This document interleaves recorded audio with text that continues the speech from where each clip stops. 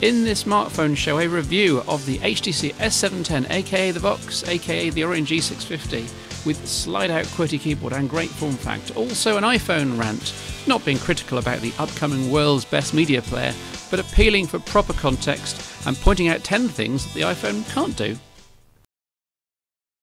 Everyone loves a good game, and I in particular love those which are realistic enough to claim as simulations.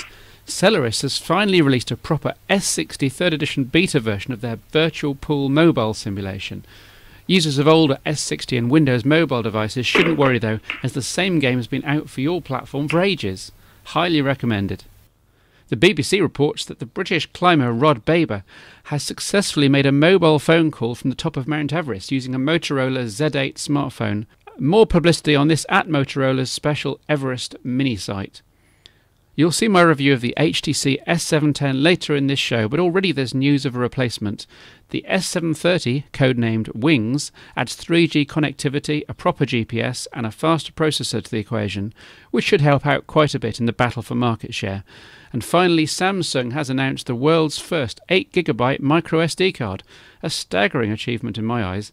Despite a degree in physics, I still have trouble getting my head around 8 billion bytes of information in that tiny and thin sliver of plastic. This is the HTC S710, also known as the HTC Vox, and now rebranded under numerous operator names such as the Orange SPV E650. First impressions are awesome. All About Symbion's Rafe Blanford actually used the word lusted about this device, and this from a Symbian-based site webmaster.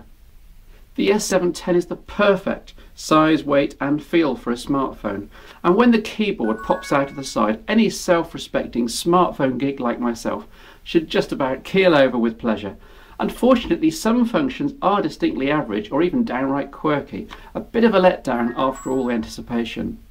But the basics: it's got Windows Mobile 6 standard, so it's the non-touchscreen version, which suits me fine as it means better screen contrast outdoors and plenty more durability. The 2.4-inch display is gorgeous, by the way, whichever way you look at it.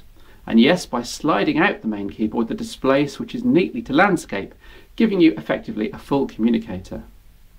As a phone and messaging device, the S710 is surely the smallest around, and it doesn't do a bad job. The keyboard's nicely constructed with good tactile feedback, and my main complaint is that the layout's rather strange, with the full stop and comma on the top row, for example. Still, nothing you couldn't get used to. Pre-Office 2007 documents can be edited using a cut-down version of Office Mobile, which in turn is a much cut-down version of the PC-based Office. But bizarrely, there's absolutely no way to create a new document. The workaround is to open an existing file and resave, by the way. Working with Office documents is pretty slow on the S710. I'm guessing the processor isn't really up to it. There are the usual Windows Mobile PIM apps, along with a calculator directly inspired by the third-party Calcium, plus HTC's fabulous Task Manager.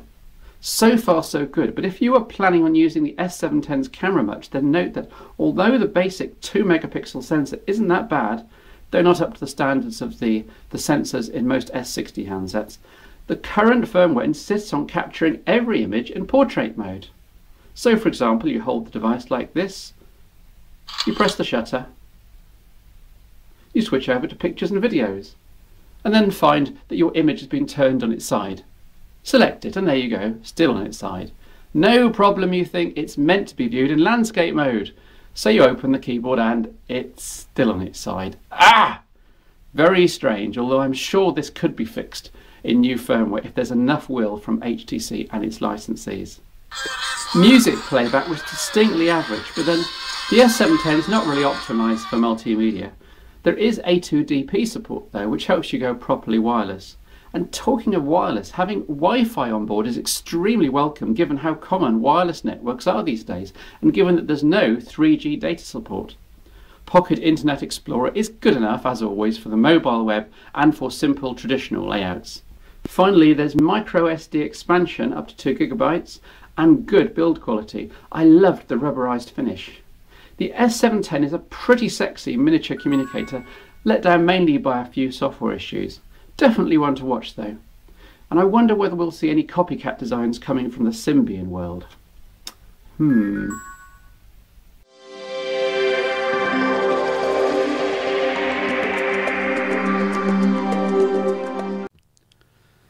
It's another rant, and not just any old rant, an iPhone rant. Oh yes.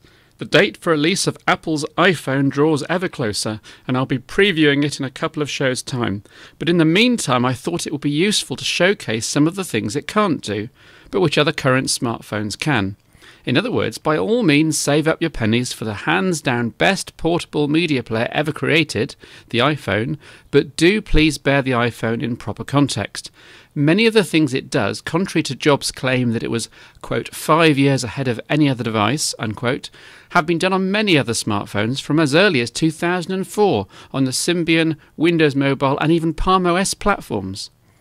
You see, picking up email, browsing the web and using the Java app Google Maps for mobile are most certainly not restricted to the iPhone. I was doing the first two on a mobile device over 5 years ago.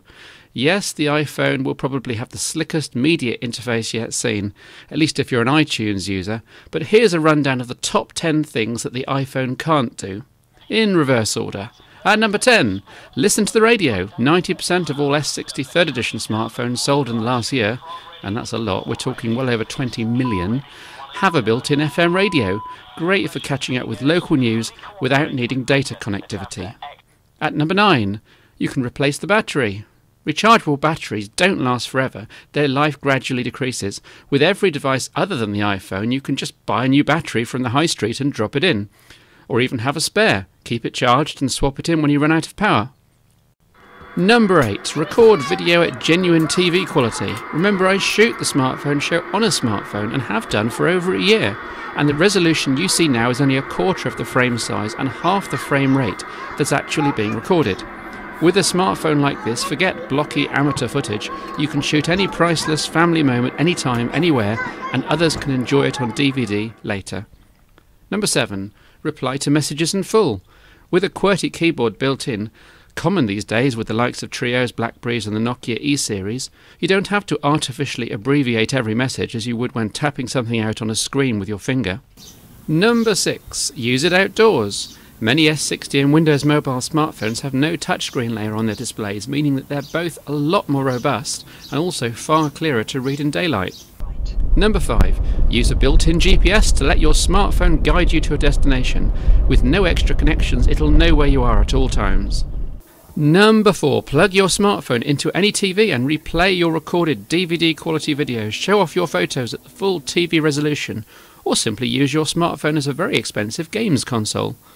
Number 3. Download web pages and podcasts at genuine broadband speeds using 3G data or HSDPA wherever you are. No need to wait while GPRS data packets crawl through the ether. Number 2. Take semi-professional, high-resolution photos, usually 3 megapixels or greater, with properly focused subjects and even fill-in flash. No more soft focus, grainy images suitable only for, quote, fun use. Number 1. The biggie. Use hundreds of third-party applications, including satellite navigation, reference software, privacy applications, and of course games. S60's slogan, for example, is open to new features, which says it all really. In fairness to the iPhone, of course, not everything I just mentioned can be done on one single device, although 9 out of the 10 can be done on current hardware. The Nokia N95 and the E90 communicator, for example. No one device is perfect though, we all know that. Each one has its own specialities. Watch this space for more comparisons and reviews on the Smartphone Show.